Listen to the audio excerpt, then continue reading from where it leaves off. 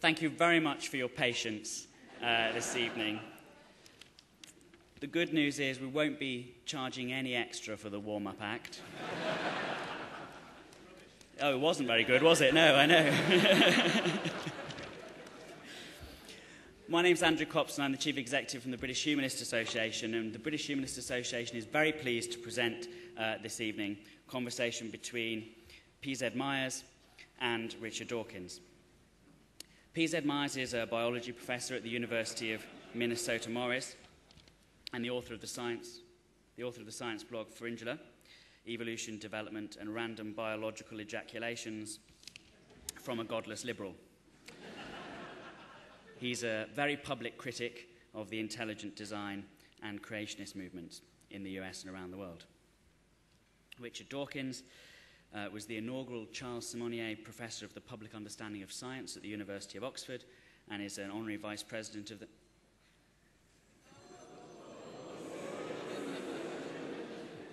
As long as that's not some sort of secret activist code, I think the normal rules just apply, and you should all switch off your mobiles. Thanks very much. His published works include The Selfish Gene, Unweaving the Rainbow, Climbing Mount Improbable, The Devil's Chaplain, The God Delusion, and many others, all available in the foyer.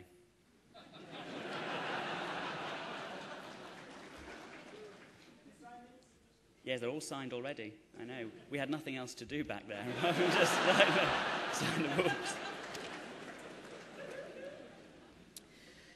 In the event of a fire or any similar incident, the exits are visibly highlighted and safely secured by police officers.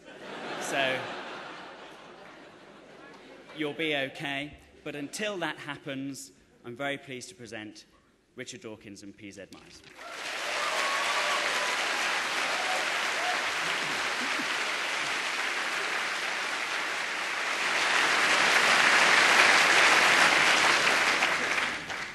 Well, PZ, or may I be informal and call you PZ? Either way works, yes. I suppose we're both equally interested in science and in religion, or rather, unreligion. So I thought maybe I'd begin by telling you I'm going to Tenerife next week to discuss astrobiology or exobiology with various astronomers and people, and also Buzz Aldrin and Neil Armstrong. I'm enormously looking forward to that. And what the conference is about, I think, is discussing the possibility of extraterrestrial life. Well, I think any evolutionist is going to be interested in that possibility. And the way I'm interested in it is to ask the question, how much of what we know about life on this planet had to be true because that's the only way life can be? Can we already say something about it? In other words, can we already predict at least something about the way life might be outside this planet? Or is everything up for grabs? Should we allow our imagination to run completely riot and allow absolutely anything? I mean, do you think we can put constraints on the sort of things we might expect to find? Yes and no. I'm actually going to be giving a talk at the Amazing Meeting in July, which is on a similar theme.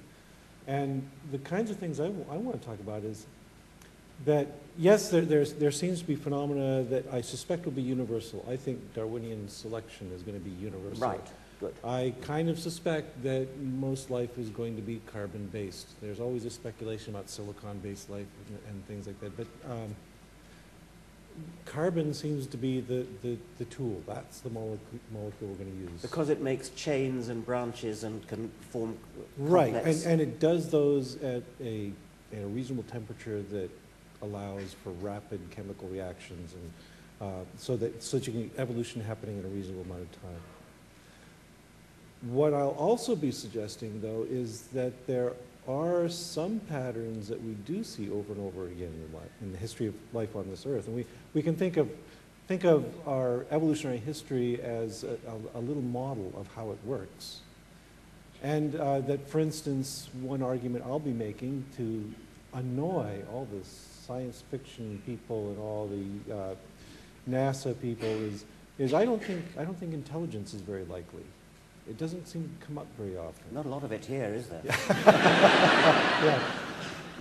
Yeah, but when you look at the history of life, what you find is you know, fangs and claws evolve a lot, and insulation evolves a lot, and sophisticated reproduction methods evolve a lot. But intelligence seems to be a rare thing that's only happened recently. I mean, I once looked into this and suggested that we ought to do a count of the number of times that independently things evolved. As you say, fangs and claws, stings, eyes, ears, echolocation, nervous systems. You can actually look around the animal kingdom, since we now have a pretty fair idea of what the family tree of life, the entire family tree of life looks like. You can actually count the number of times that each of these things evolves independently. And that might give you a sort of idea of how eager, in a way, life is to evolve things. And as you say, I mean, eyes may have evolved some dozens of times. Echolocation seems to have evolved about 4 times, bats, whales, and 2 families of birds. But intelligence apparently only once. Our kind of intelligence, language yes. apparently only Yes. once, yes. Yeah, and it's not as if there was a lack of opportunity. That this is another theme that I think we can get into in evolutionary biology is this misconception that evolution is always progressive. That yeah, we've seen an increase in complexity, but when you get to like the Mesozoic fauna was no less complicated than the fauna now. They had the opportunity. They could have evolved intelligence, and now, it didn't happen. I think that's right. I mean, certainly if you look at the broad sweep of evolution from the start until now, then I would not expect to see anything progressive. I do expect to see progressive, though, on a shorter timescale of, say, 10 million years, where you have the evolution of a complex organ like an eye. I mean, the end point of the evolution of an eye is massively complicated, with lenses that focus and iris diaphragms that go in and out and complicated retinas and things. And that's probably happened many times. Right. So it would be nonsense to say that the evolution of something like an eye is not progressive. It's obviously got to be progressive, because the end state that works is a far more efficient eye, has far more better acuity, any measure of the eye that you care to name. But it's probably going to be a very short-term That's right. progression. Yeah, so that, for instance, our eye it's roughly 400 to 450 million years old. It was fish that perfected that's right. this general and most structure. of the perfection would have taken place early. That's right. In a rather short space of time. Yeah, and now what we do is we've got variations on a theme. Yeah, sure.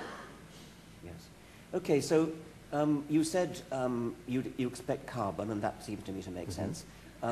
The life as we know it depends upon the division of labor between DNA and protein, where DNA is brilliant at replication but lousy at being an enzyme, and protein can't replicate but is brilliant at being an enzyme. Would you expect to see something like a polynucleotide protein partnership?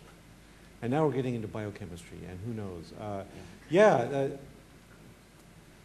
That what we see in the history of life, you know, there's the idea of the RNA world, and where we have ribozymes that can do various things. But it seems to have been supplanted by a superior architecture. And so you can imagine an alien world that's still stuck in the RNA world phase.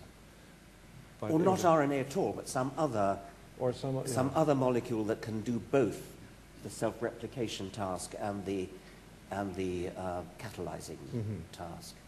I sometimes, when I meet a biochemist, I try to get them to speculate about whether they could imagine alternative biochemistries that are, say, based on carbon, but not necessarily based on polynucleotides and proteins.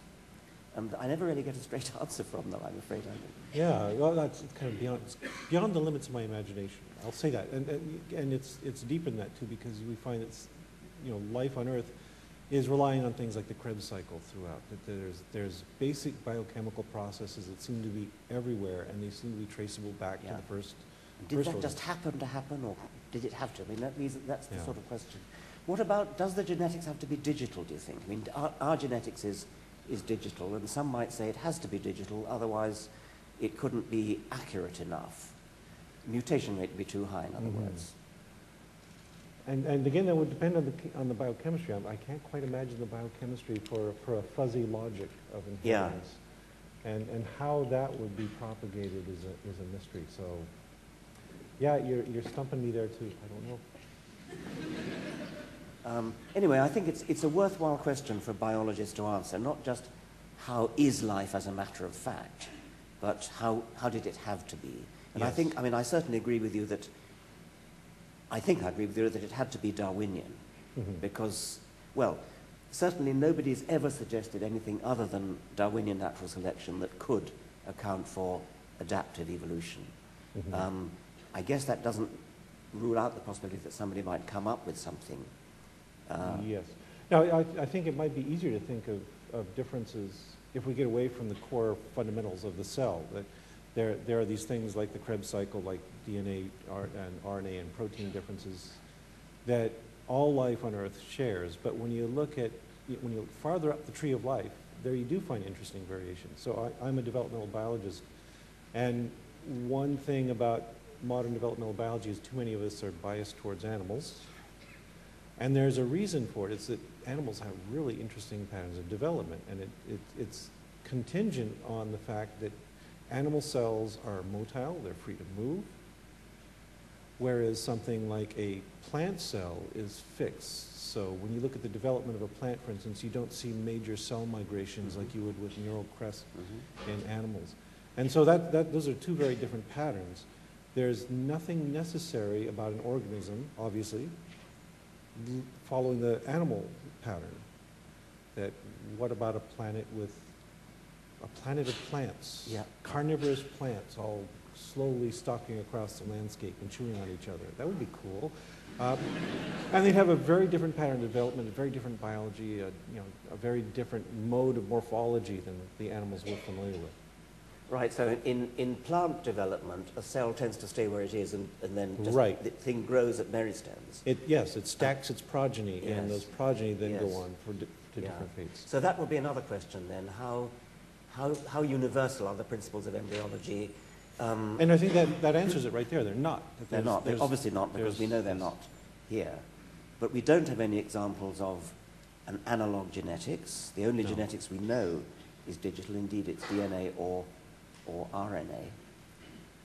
What about sex? I mean, sex clearly isn't inevitable because not all animals Correct. do it, not all plants do it.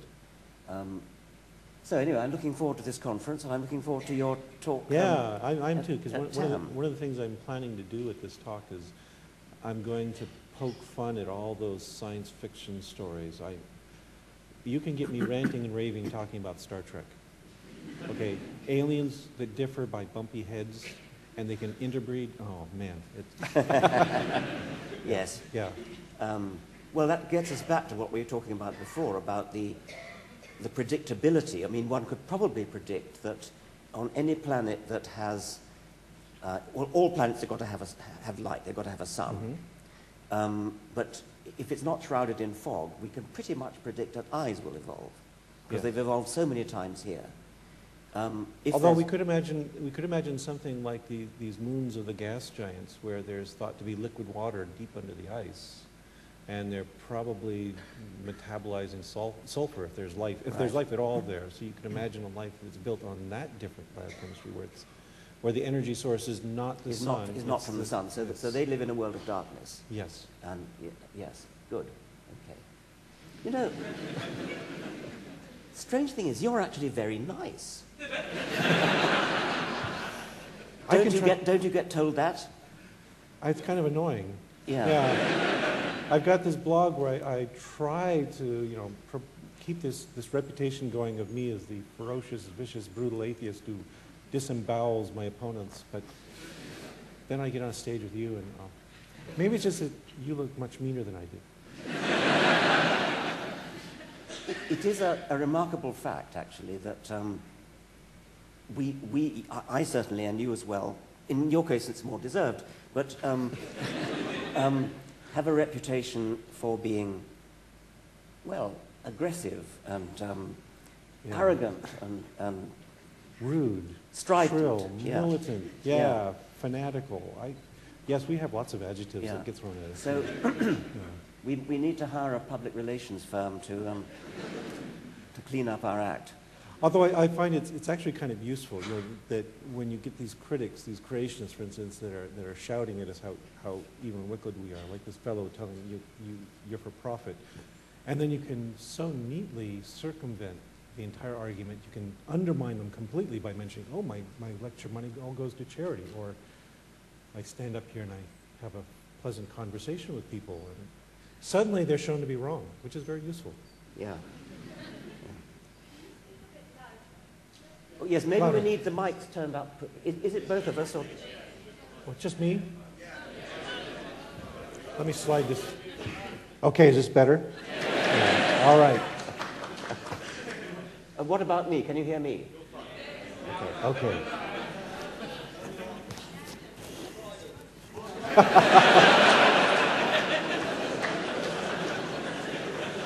Okay, from now on, every other word will be profanity. Will that help? Well, that's another thing, though. I often get accused of... there's a guy who recently wrote about me and said my talk was all laced with profanity. Do you get this? No, because mine isn't.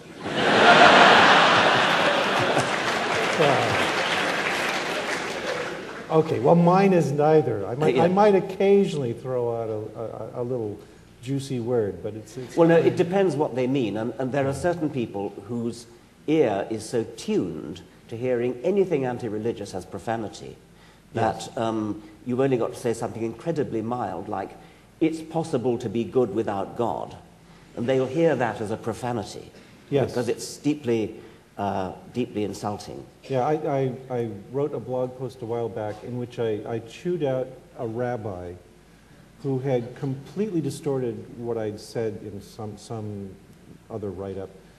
And the entire post was dissecting his argument and showing that it was wrong, that it was fallacious. And immediately after that, I got these replies from the rabbi about how I should avoid being so insulting and rude and crude. There wasn't one four-letter, well, some four-letter words, but they were the nice ones. There were no nasty words in there. There were no ad hominems. I did not even call him an idiot, although I felt it. And still, in his head, he translated it as, you've criticized me, therefore you've attacked me. If you criticize somebody's religion, if they're devout enough, they'll take it as being, as though you said they've got an ugly face or something. Yes. That sort. I'm fascinated by an argument which was raised by Steve Zara and you kind of independently. And it was really a curious thing for me because I'd always paid lip service to the idea that I, as a scientist, would immediately back down and say, yes, I believe in God if good evidence were provided. Mm-hmm. And that's a natural thing for any scientist to say, and I would be delighted to do that. But then I've always worried, what actually would the evidence look like? And Steve Zara and you, both independently, sort of said that you couldn't imagine any kind of evidence that would convince you of anything supernatural, even a great booming Paul Robeson voice saying, I exist, would not be enough to... and right. I can sort of see that. And shall we... Yeah, and I came right out and said it. I said flatly that there is no evidence that will convince me of the existence of a God. And the reason is that there's two components here, and we all know this as scientists, that what you do in order to do science is that you formulate a hypothesis. You set up a hypothesis which you can test, which you can make observations or experiments, and actually evaluate whether your hypothesis is true or false. So the hypothesis-making part of the science is almost as important as the evidence-gathering part of it. And so we talk about gathering evidence for God, but you haven't defined the hypothesis yet. So yes, you could say, well, you know, my God is the being who will shout out through the atmosphere that I exist. And then you could say, yeah, okay, you can find an example of that. But that is not a God that is proposed by any religion. I suggested, well, what about a 900-foot tall Jesus that strides across the land with laser beams shooting out of his eyes, which would be kind of cool and terrifying.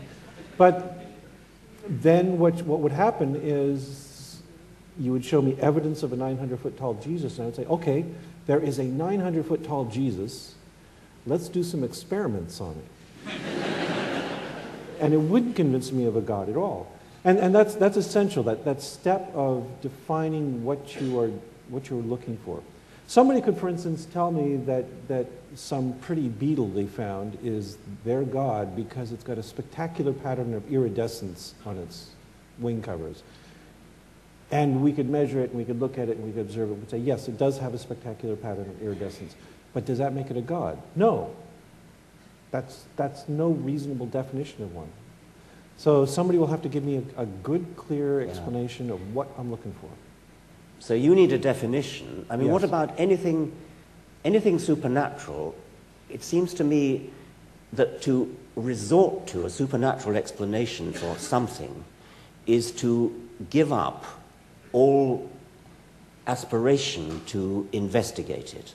So if somebody showed himself able to predict next week's lottery number or something of that sort, would that be supernatural, or would that be a very clever conjuring trick, or would it be? Yes. Would it be he's got inside knowledge? I mean, It would be a very profitable conjuring trick. yeah. I suppose it's rather similar to human miracles, that you don't accept evidence for a miracle unless the possibility of it being a hoax or a conjuring trick or a lie or something would be more miraculous than the miracle itself. Yes. You know, and I've been strongly influenced by the skeptics movement, and what you find in the skeptics movement is lots of people who are professional magicians and do these tricks. You know, people like James Randi or Darren Brown or any of these well-known conjurers, and they can do things that we can't explain. Yeah, exactly. And as James Randi often says, scientists are really easy to fool because we have expectations about how things will be done. We tend to assume that people won't cheat on us. So that's one factor, is most of these things I suspect will be tricks. And what I would say if I saw something I could not explain is, I'm going to call James Randi right now. and he'll probably tell me, oh, this is something that's in a magic textbook from 1890. It's routine. The other phenomenon, though, is this whole idea of the supernatural. What is the supernatural? That, you know, what seems to me to be supernatural is something that is outside this universe that cannot affect this universe. If you've got a supernatural force that is having a natural effect, we can examine the natural effect. That, for instance, if prayer actually worked as people say it should, you could say that's a supernatural force. That's a being outside of our universe that's influencing us. But its influence could be measured.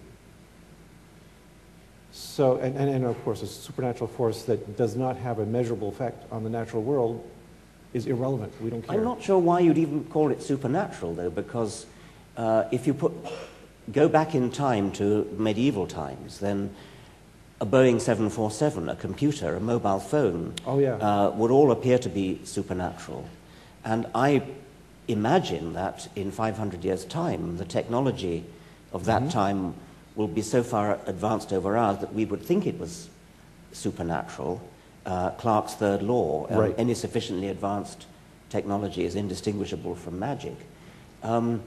So I think it's an act of cowardice to say, because I can't understand something, I'm going to call it supernatural. I think we should call it instead, we don't understand it yet, and we need to work on it. Yes, and that's why I say if there was a 900-foot tall Jesus, my approach would be not to assume it's supernatural, not to assume it's a God, but to assume this is a really interesting phenomenon that we've got to start examining as scientists. I agree. And that's how we should treat all these religious claims. Is here's something we ought to examine, and with the understanding that what we'll probably get is something that's explainable in natural means. But the devil's advocate then would say, would there ever come a point when you would give up and say, well, we seem to have failed and failed and failed and failed to understand it, therefore it's supernatural? I would never say that, I don't think. No. There are phenomena I can imagine, there are phenomena I can't imagine that we will understand in my lifetime. So that, for instance, the functioning of the brain. We will understand bits and pieces of it, but the totality of its functioning will not, because it's so immensely complex. I will not at any point say, well, we don't understand everything yet, therefore I give up, and there must be a ghost in there. Yeah, exactly. Yeah. That's an admission of failure, and in a sense, that's what religion really is a total admission of failure, that they cannot imagine a way to proceed, so let's invent a shortcut. Yeah. I mean, it's an admission of failure, but they glory in it. I mean, they actually... they enjoy mystery for its own sake. I mean, to you and me, a mystery is a challenge. It's something that wants to be solved, and we want to solve it. But there are people who love mystery, and they actively resent it being solved. Yes. I mean, Michael Shermer has a story of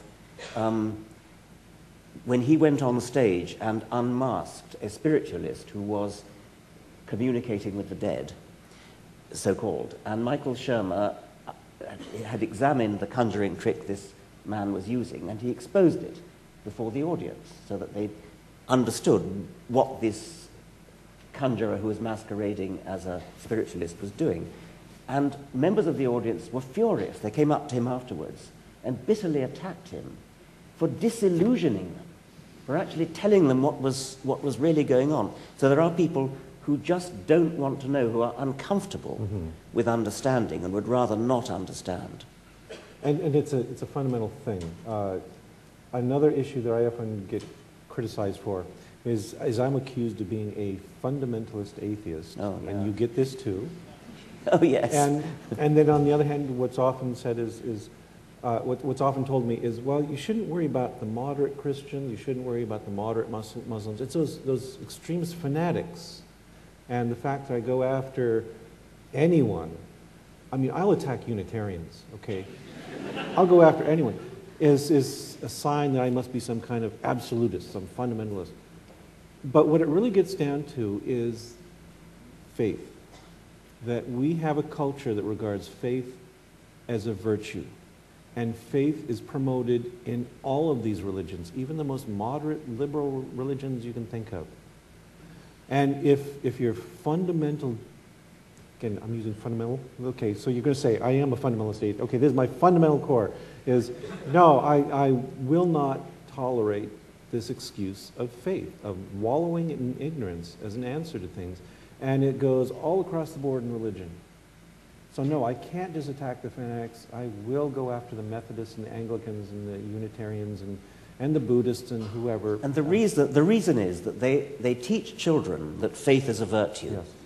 And of course they're nice and mild and gentle and things, but if you teach children that it's a good thing to believe something just because you have faith and you don't have to justify it, then those children are going to grow up, and a minority of them are going to say, well, my faith tells me to go and bomb skyscrapers and things like that. So the moderate religious people have this pernicious influence of glorifying faith and actually making it a positive virtue. Doubting Thomas was the least admired of the apostles, patron saint of scientists. He actually wanted evidence. But we are taught as children that it's better to believe without evidence than to believe with evidence. Right. And that is the fuse that can, after a long burning, can produce true fanaticism, which is violent and dangerous. Yeah. And we come back to a point that was made earlier. I consider the opposite of faith to be criticism. And we come from a scientific culture that values critical thinking, that values argument and criticism, which is antithetical to what you do when you're favoring faith. In faith, you're not supposed to question things. Or what you'll often hear from the religious is, yes, you're supposed to question things, but it's okay as long as you come up with the right answer, which is that you go on believing. I hear countless stories of children being thrown out of Sunday school for simply asking questions. I mean, like I met a man last week in Dublin who said that he was thrown out of Sunday school because he asked the teacher, but why did only Noah's Ark float? Why didn't all the other boats float?